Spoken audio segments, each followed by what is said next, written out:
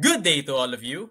My name is Mr. Vince Claimarc Jhero M. Amabilis, and together with Ms. Mae Angela Cacananta, we're going to discuss Lesson 6, which is entitled Discover Literature as a Tool to Assert One's Unique Identity and Better Understand Other People. Let's go now first with the learning objectives. After going through this module, you or the students are expected to, number 1, identify the genres of literature. Number 2, infer the character traits being exemplified. And number 3, appreciate how the selection serves as an avenue in asserting Filipino identity. After the learning objectives, we have now the what do I need to know? What do the students need to know? Okay, so according to this, the module will help you master to discover literature as a tool to assert one's unique identity and to better understand other people. The scope of this module permits it to be used in many different learning situations. Part 2 is that the language used recognizes the diverse vocabulary level of students.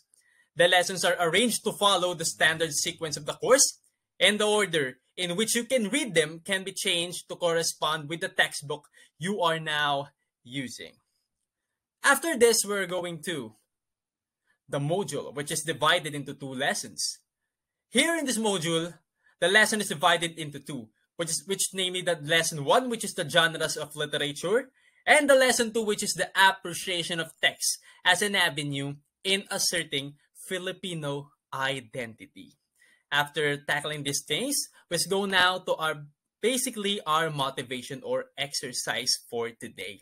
What can you say? Okay, so the main objective is you have to give your idea about the proto presented in the slide. But don't worry, just be yourself. Answer confidently with the question because all of the things imaginable or real things that you are thinking is acceptable with the answer. So you just can be yourself, confidently answering all the things that comes to your mind whenever you see the picture. So you don't have to think of anything complicated. Just be yourself and just look at the picture and then answer based on what you can understand by us showing this picture to all of you. After our basic motivation, let's go now to the context of the lesson. That starts with the question, what is literature?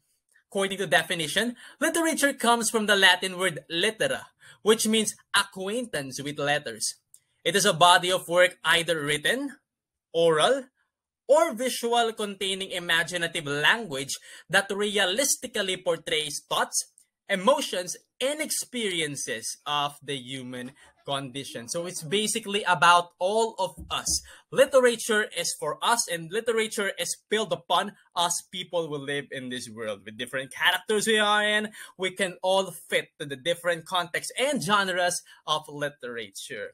Let's go now to the list of literary genres. There's so much from this list, but I will make sure that you will all understand it one by one. Number 1 is drama, very much familiar to all of us. Stories are composed in verse or poetry, prose rather, usually for theatrical performance, where conflicts and emotion are expressed through dialogue and action. So this is basically what we have done during our high school days. You know, as a grade 7 student, we can experience this drama in different forms and ways. Just wait for that opportunity to come and be excited because drama is really, really exciting. A really, really exciting activity that all of us can and will definitely experience as time goes by.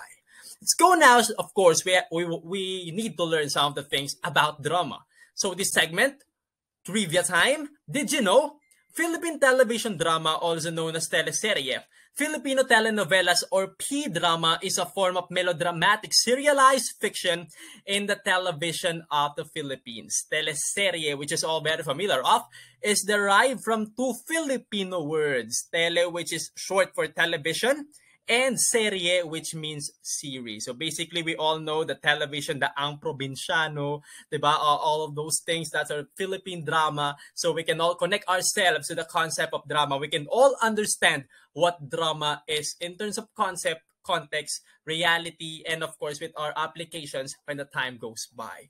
Next to drama is we have now the fable. Fable is a narration, demonstrates a useful truth, especially in which animals speaks as humans. A legendary supernatural tale. So basically, if you're going to see animals who are walking, well, that's normal. But if you saw them talking, and that's something that's extraordinary because that's something that is unusual, right? Or maybe unrealistic. But here in Fable, with the genre Fable, the animals are talking and they're the basis of the character of some of the values that children used to get for. So we better understand this. We have, of course, another information. Did you know the stories told by fables are usually very simple? To understand the fable, the reader or listener does not need to know all about the characters. Only one important thing. For this reason, animals are often used in fables in a way that is easily understood because it is always the same. They keep the same characteristics from story to story so that people, especially children, will not be confused about the character, for example, of a lion, of a shark, of a donkey. Then it must be the same as time as a process. Even with the applications and maybe in text or speech, it will always be the same. So let's go now with the examples for us to better understand. A lion is noble, for example. A rooster is boastful. A peacock is proud. A fox is cunning. A wolf is fierce. A horse is brave. And a donkey is hardworking. So there are references who can testify the effectiveness of these characters whenever they are played with such roles that is being given here as well. So after the fable, which about the talking animals in a certain literature works, no? Let's go now to the thing that we are all very familiar of.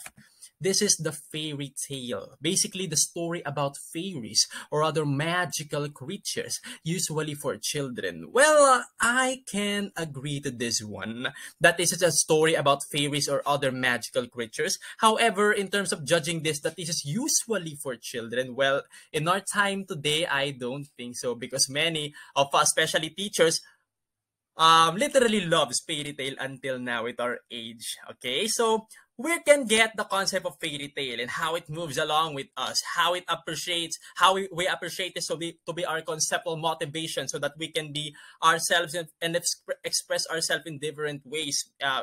Maybe in a way, like for example, you're imagining yourself to be a character of some of fairy tale inspired movies, then that's good. Basically, we are all familiar with the concept of fairy tale. But to better understand and to have additional learning of this, I will just give you, let's have some fairy tale facts. I know we are all familiar with the character up front, like here Cinderella and then Rapunzel, but I will tell something that is not maybe known in this, maybe not only this country but in the whole world. So it's a fact. No, so the French version, the first one is Rapunzel. Of Rapunzel doesn't have a happy ending, just like what we all know. It's a happy ending, but the truth here is in the French version, it doesn't have a happy ending.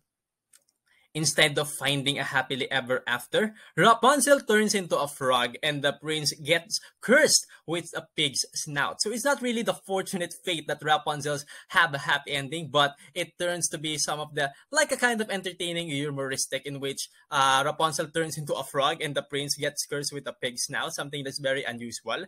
But maybe the reason why it was changed is because of that students, especially children, will understand and easily appreciate and perceive the context of the story. They make it successful. But the fair thing here is it has something different that we have all to understand as a fact, no, so that we can flex this to those people who are a fan of Rapunzel for a long time. After Rapunzel, we have now the Cinderella. The very first tale of Cinderella was written in China around 850 AD. So basically, China is the country of origin of Cinderella. How come that she is not Chinita, right?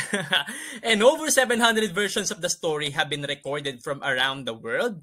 In the first version of the story, Cinderella's slipper is actually made of gold, not glass. So just like how we perceive and see visually, no, the slippers of Cinderella like a glass, basically in China, it is made of gold, not of glass. So originally, Cinderella is too rich that her shoes is made, or her slippers rather, was made of gold. So there we are. After the fairy tale, let's go now to another familiar concept or genre of literature, which is fantasy. Okay, fiction with a stranger, otherworldly settings, characters.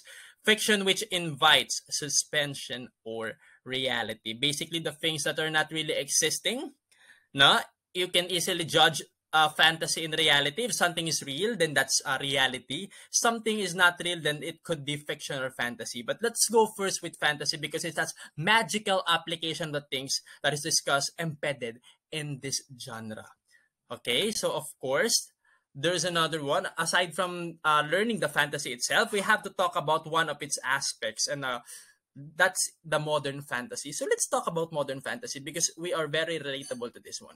The history of modern fantasy literature begins with George MacDonald, the Scottish author of such novels as The Princess and the Goblin and Fantasies, the latter of which is widely considered to be the first fantasy novel ever written for adults. So basically, the reason why I include modern fantasy here because maybe some of us were familiar with fantasy, but most of us are most familiar with one of its classification, which is the modern fantasy. Because, guys, correct me if I'm wrong, but if I'm not mistaken, most of us here are really familiar and maybe a fan of Harry Potter. And Harry Potter, which is very familiar to all of us, even though it is not made locally to us in here in the Philippines, this is an example or a great example of modern fantasy. Okay, so there we are. After the fantasy, after fairy tale fantasy, let's go now to one of its,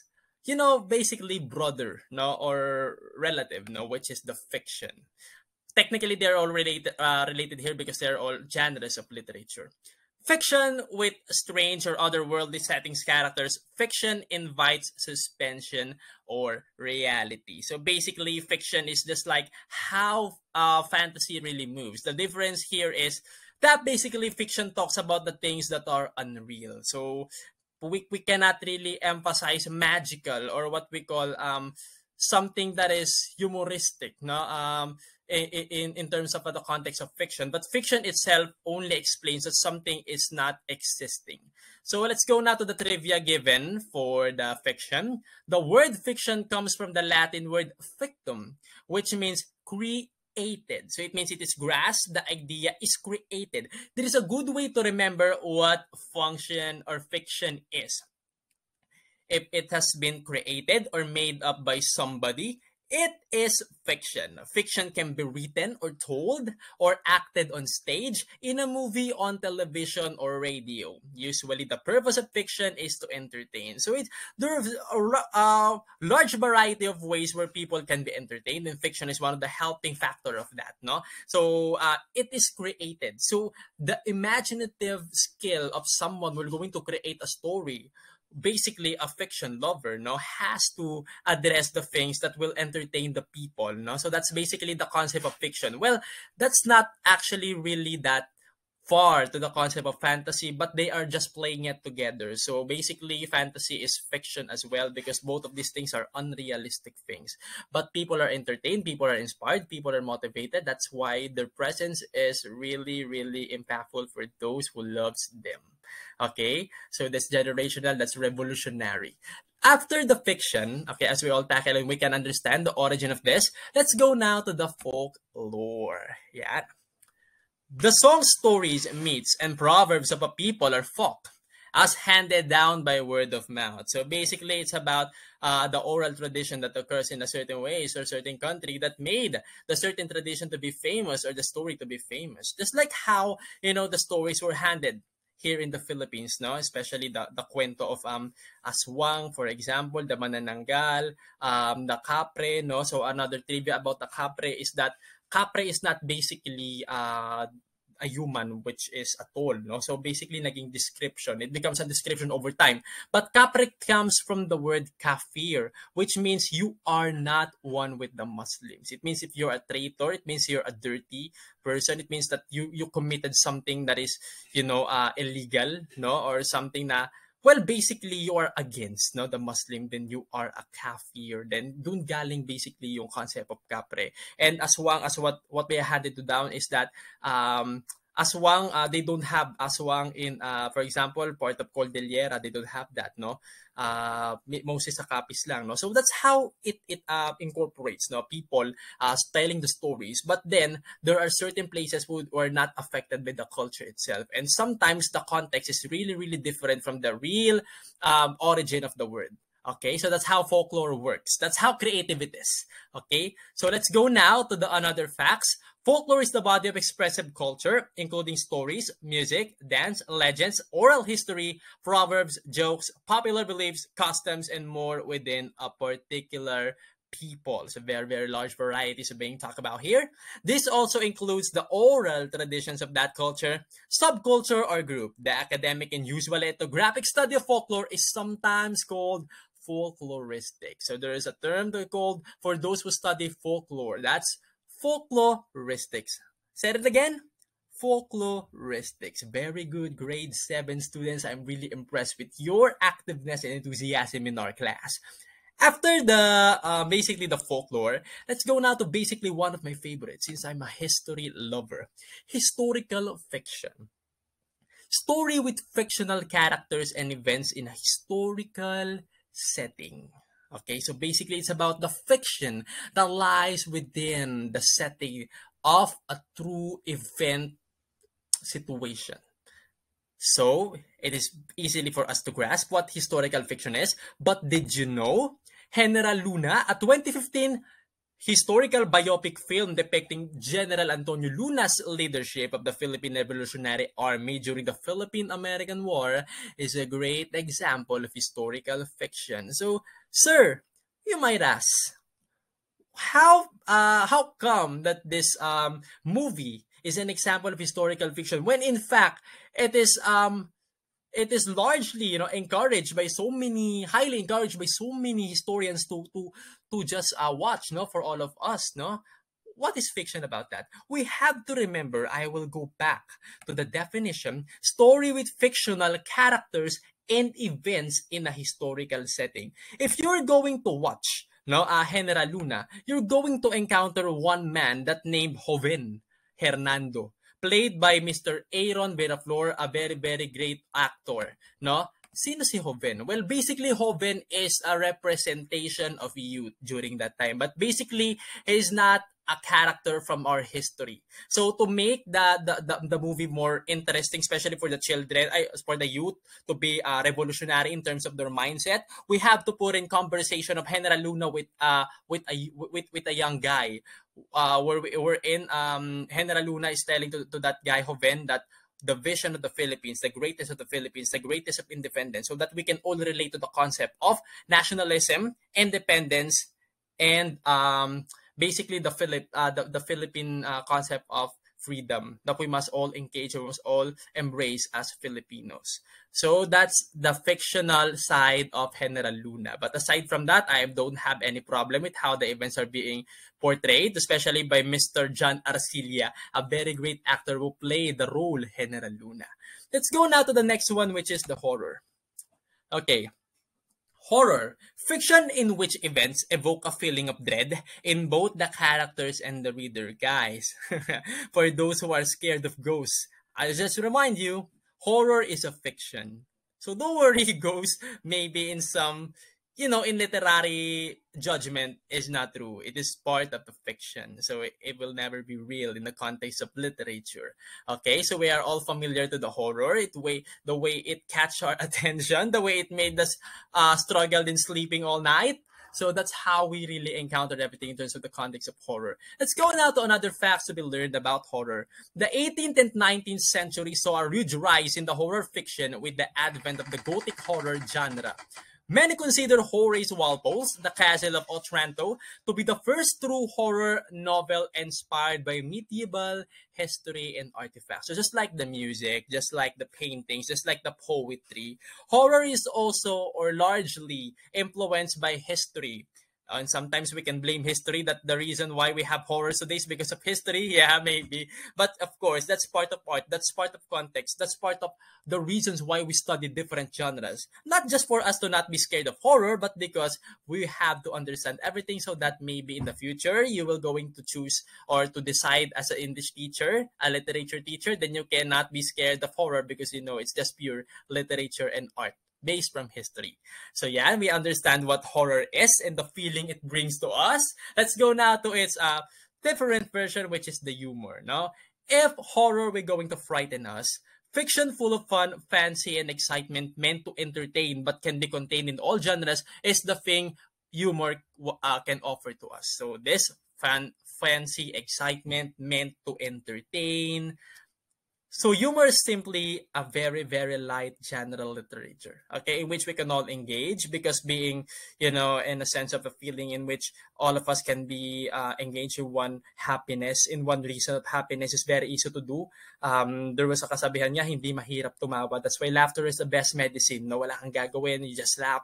You just continue to do your thing and then eventually gagaling ka. And that's how humor made its goal within us, people in this world, okay? So another trivia to be discussed here. Did you know the term humor derives from the humoral medicine, wow, of the ancient Greeks, which taught the balance of fluids in the human body, known as humors, controlled human health and emotion. So guys, I always want to emphasize here the term Greeks, no?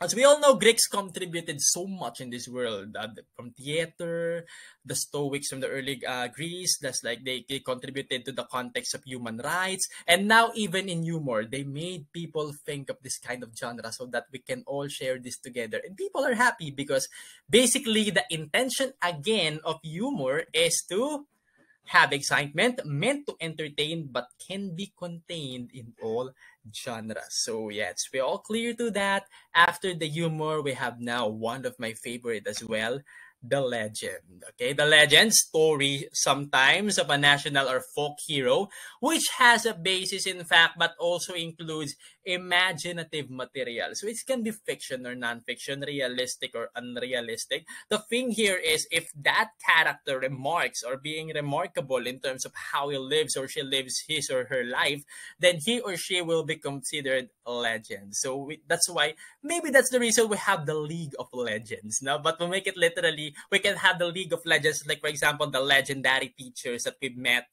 over time or the legendary people we've met.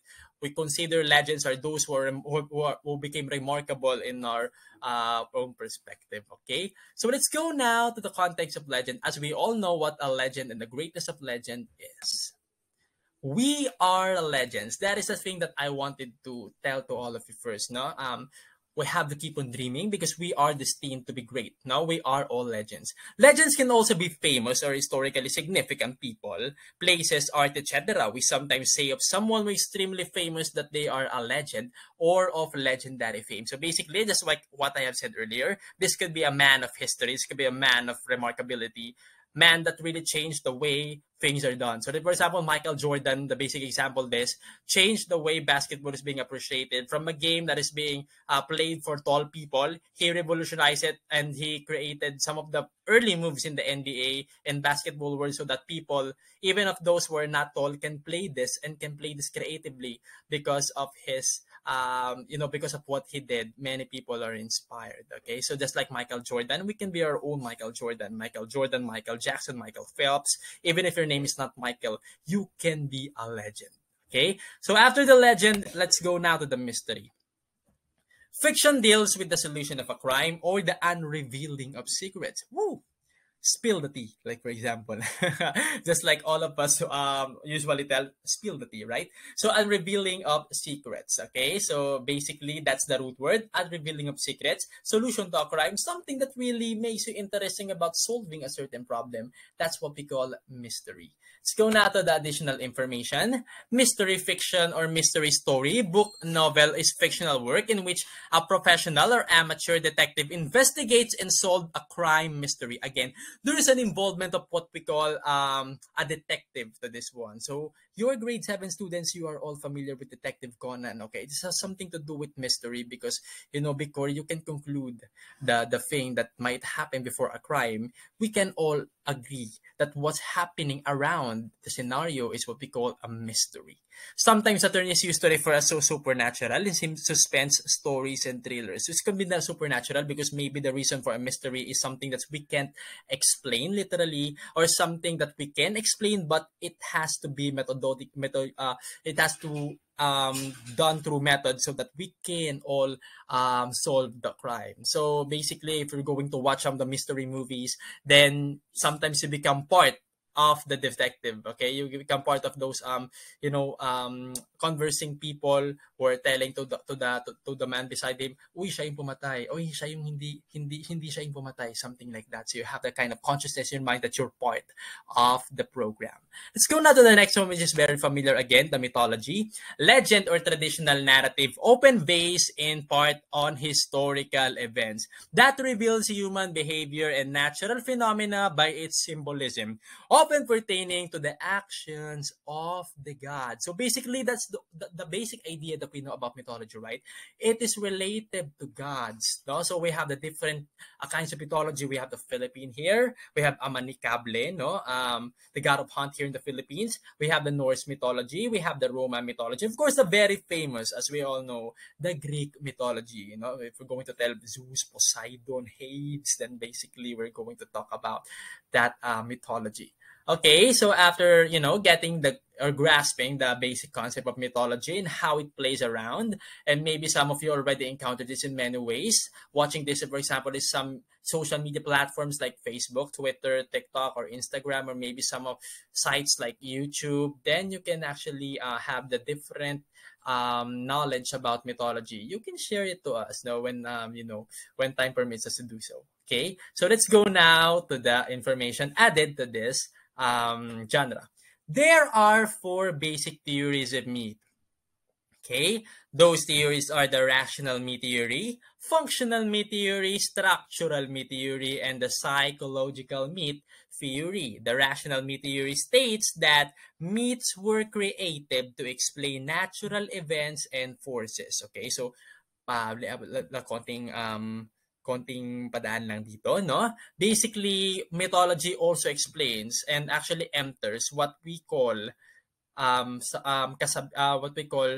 yung mga pamahiin, no? The natural events and forces that occurs within our society, within our nature, so that it has the explanation. Well, the contribution really, for me, in my perspective of how I see mythology's contribution to this is that we will not be scared of the reason. Like, for example, maybe the reason where their thunder is because of Zeus, then wow, Zeus, no? We can appreciate the majesty, the magical being Zeus is, no? So we can all appreciate the power of him because of the thunder. Kasi naman sabihin natin na, ay, may kinakasal na tikbalang, kaya may kidlat, diba? So it might frighten some people. So yeah, mythology can make everything fine and acceptable.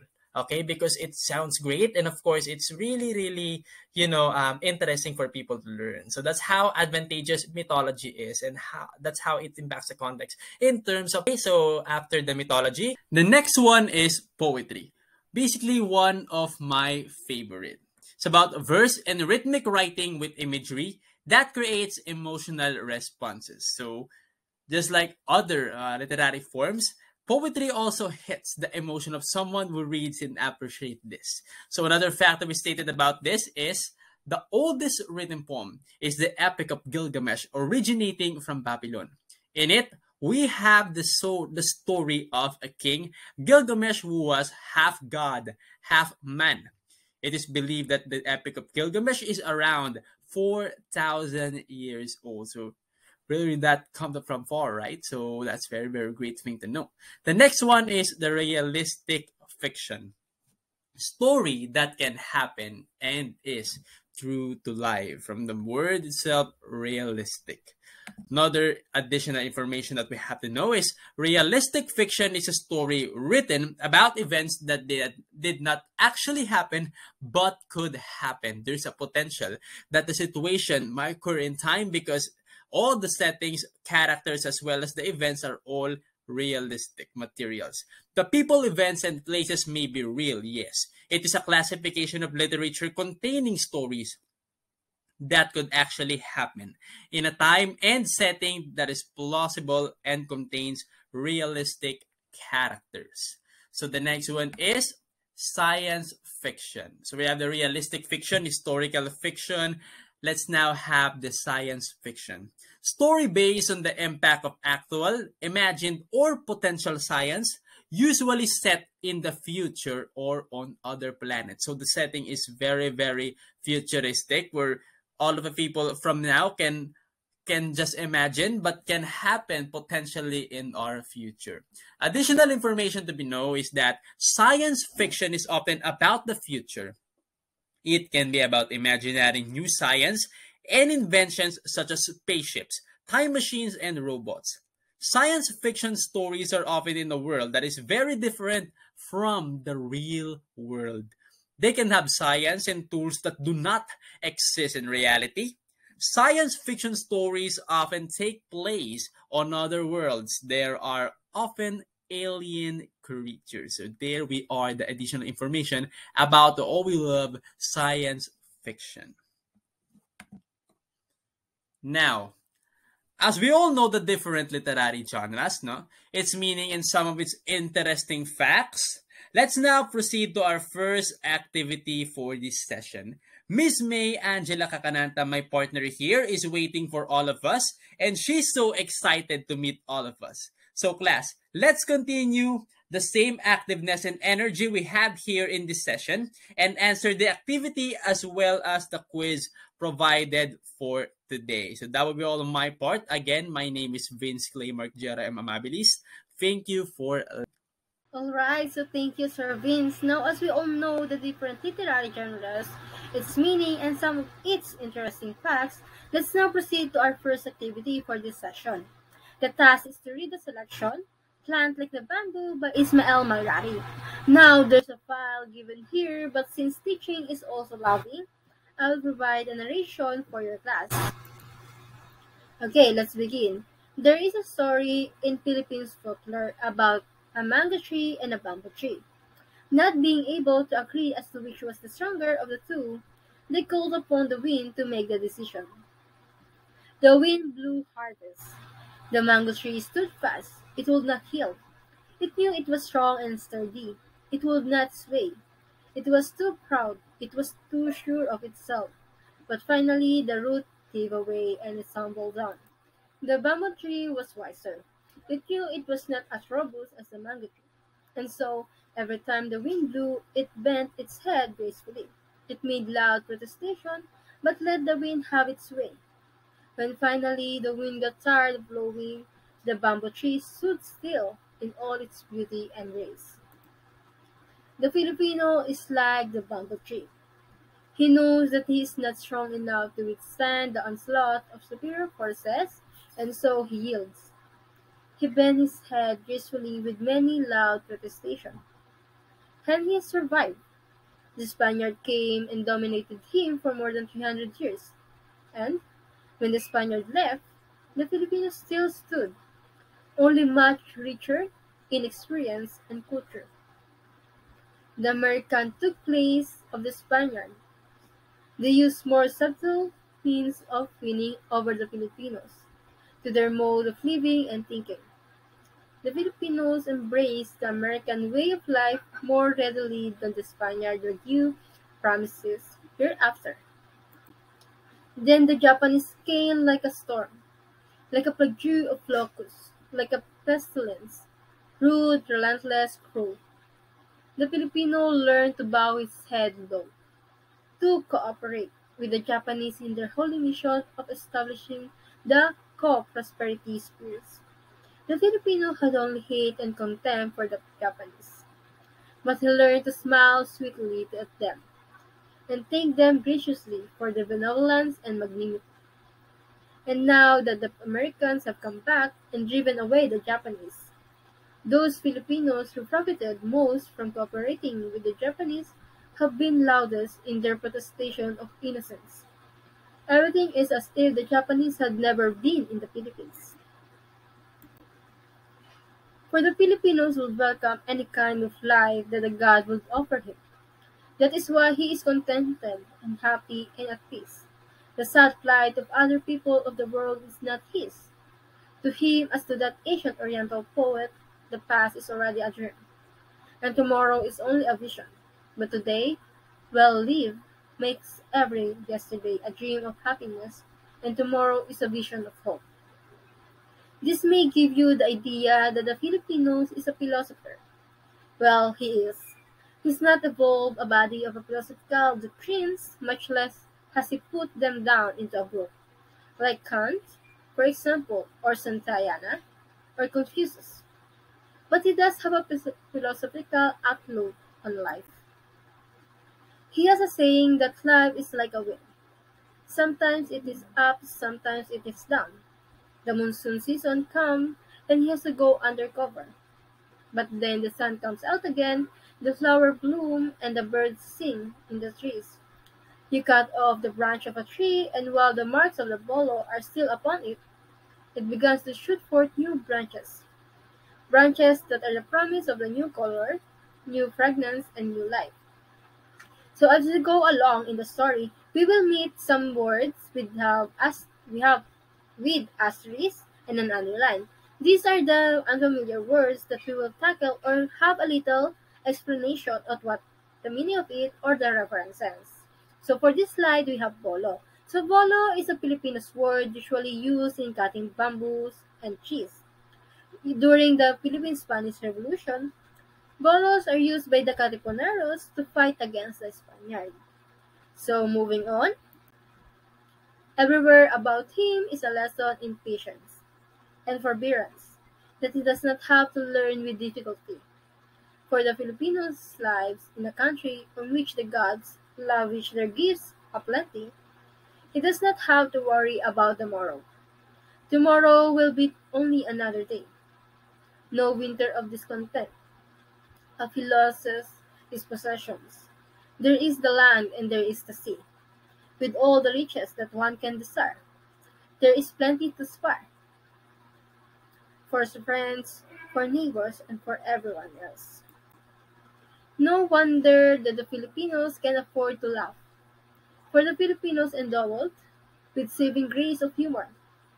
This humor is earthly as befits one who has not indulged in deep contemplation, but it has enabled the Filipinos to shrug his shoulders in time of adversity and say to himself, "Bahala na." So "bahala na" is a Tagalog phrase which really means "bathala na." Bathala means referring to God, which literally means just leave everything to God, or God will provide. Okay? The Filipino has often been accused of being indolent and of lacking initiative.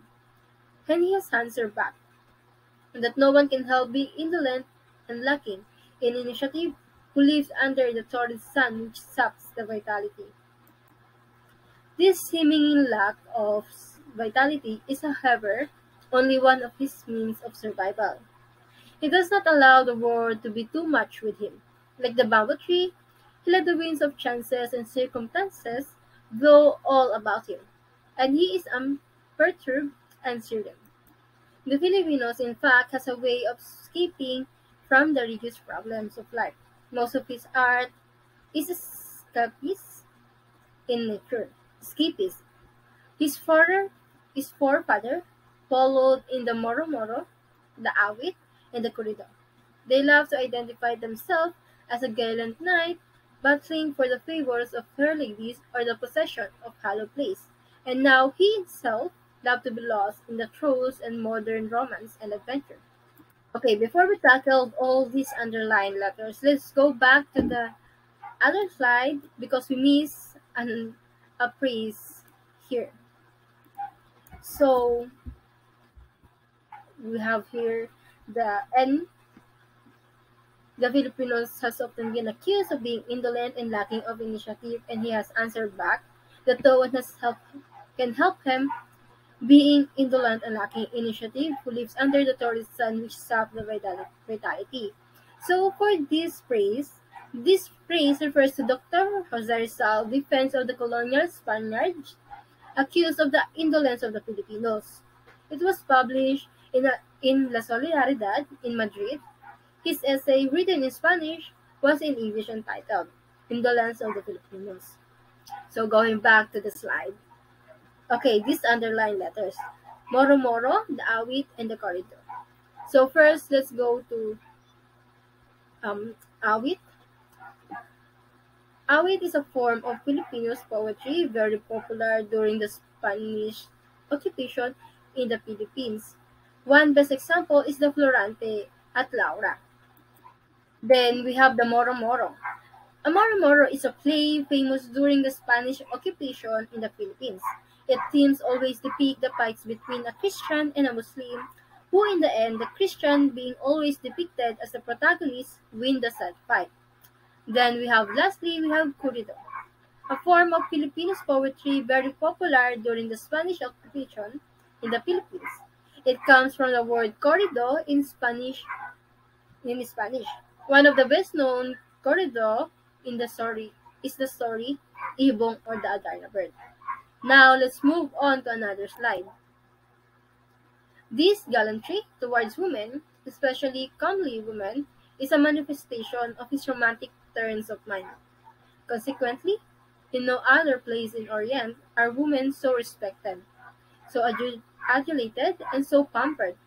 For his women have enabled the Filipinos to look upon the vicissitude of fortune as the bamboo trees regard the angry blast of blustering wind. The Filipinos is eminently suited to his romantic roles. He is slender and he is wary. He is nimble and graceful in his movements. His voice is soft. He has the gift of language. In what other places in the world can you find a people who can carry on a fluent conversation in at least three languages? So, three language, it refers to Spanish, English, and Filipino language. During the time that the author is writing these pieces, it is notable that Filipinos are required to study these three language. Can you imagine? Three language. Like, even me having hard time to study different other language than just Tagalog and English. And could you imagine from before where we are required to study at least three language? So let's now move on to the next slide. So this gift is another means by which the Filipinos have managed to survive. There is no insurmountable barrier between him and any of the people who have come to live with him. Spanish, Americans, and Japanese. The foreigners do not have learned his language. He easily managed to master theirs. Verily, the Filipinos is like the bamboo tree. In its grace, in its ability to adjust itself to the peculiar and inexplicable whims of fate, the bamboo tree is his expressive and symbolic national tree. It has, it will have to be not the molave or the nara, but the bamboo. So now we finish the story. Isn't it amazing how the Filipinos actually went through all of this and still we managed to stood tall and still be where we are right now? So as we finish the story, we will have few questions we have to answer. So here are the answer.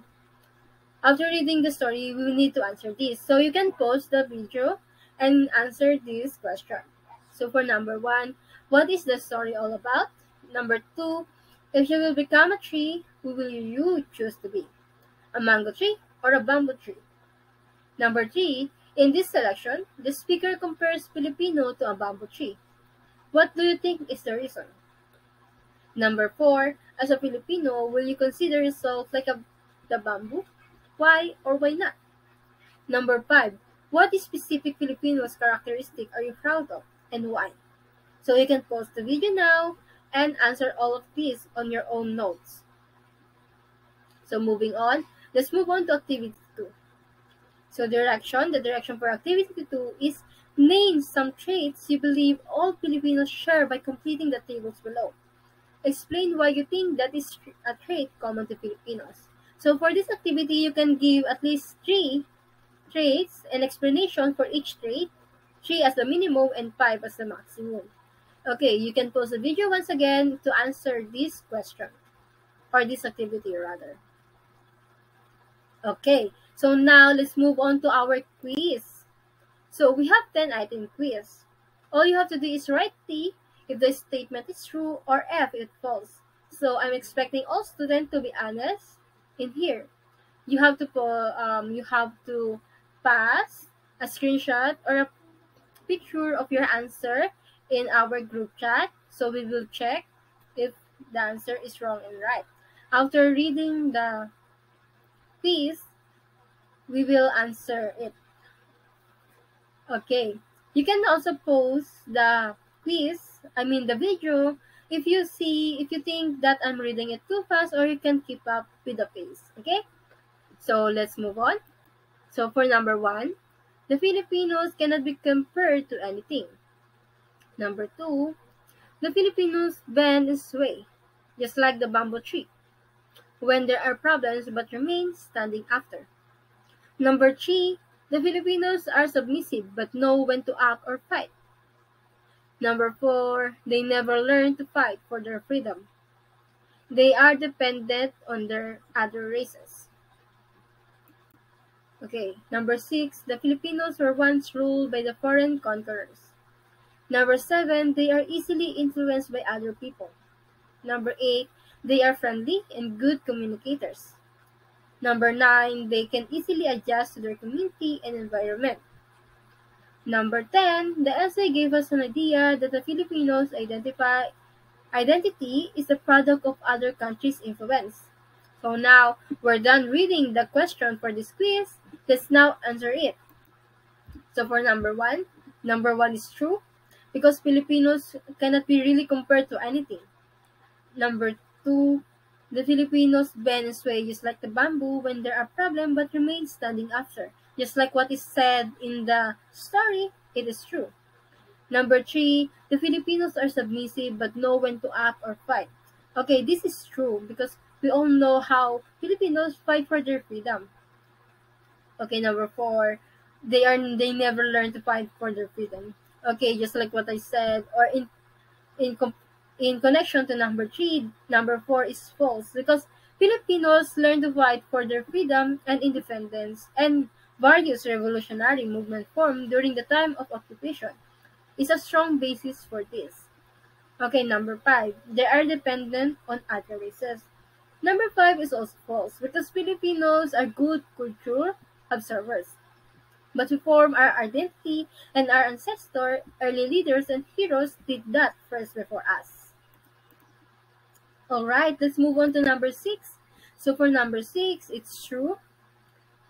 The Filipinos were once ruled by foreign conquerors. We have Spanish, we have Americans, we have Japanese.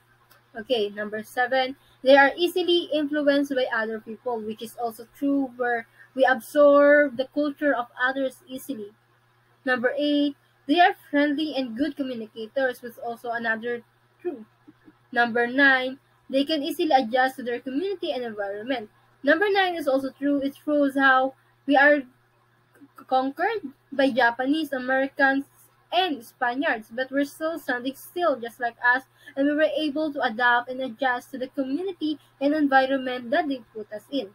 Okay, lastly, number 10. The essay gave us an idea that the Filipinos' identity is a product of other countries' influence.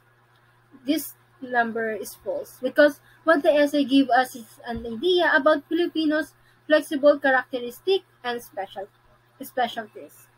So now that we finished the quiz, let's now proceed to our homework.